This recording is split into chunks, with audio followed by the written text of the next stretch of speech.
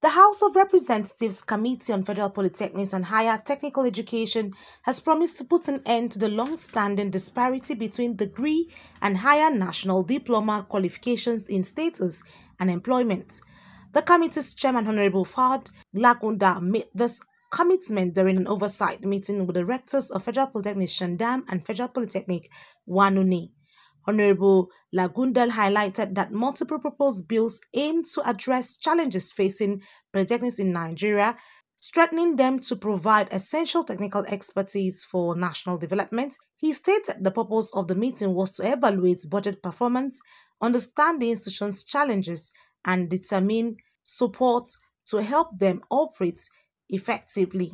Rector of Federal Polytechnic Yam Shandam, Dr. Mikala Zachariel, gave an account of its struggles since its 2021 inception, operating initially from a primary school, although they had received a 2 billion naira take-off grant from Tertiary. He noted that the institution has lacked direct support from the Federal Ministry of Education. Despite budgetary support, the institution has only 27 students in 3 years, with 245 academic and non-academic staff. Rector of Federal Polytechnic Wanune Benue State, Dr.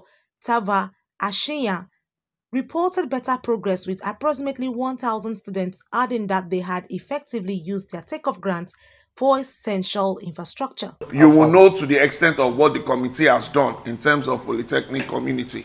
We've moved a motion on dichotomy between BSc and HND. We've even moved a motion propagating the dichotomy and criminalizing it. We've moved a motion to have a commission for a bill to have a commission for the polytechnic. And all this came from us, not you influencing us. So if you've been friends with us and you've been following our activities, you will know to what extent and things that we've done. 2 billion, which we built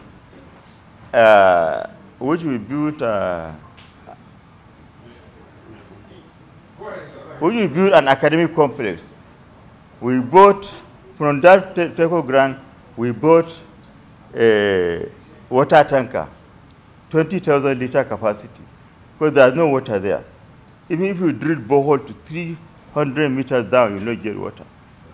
We have a total of 46 projects that we have carried out.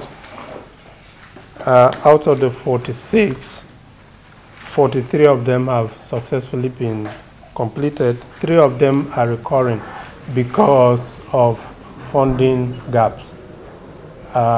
It's a 4-year thing to be able to capture in the budget. The committee found both presentation lacking critical details on employment, federal character adherence, and project specifics, directing the institutions to revise their reports within 5 days. We will give you the grace to go back and repackage all these questions we are asking. None of them is before us. We are only listening to you, telling us, and that is what's bringing our questions. I think all these things we've asked, you need to go and put together a proper report. Annie T. Patrick, Core TV News, Abuja.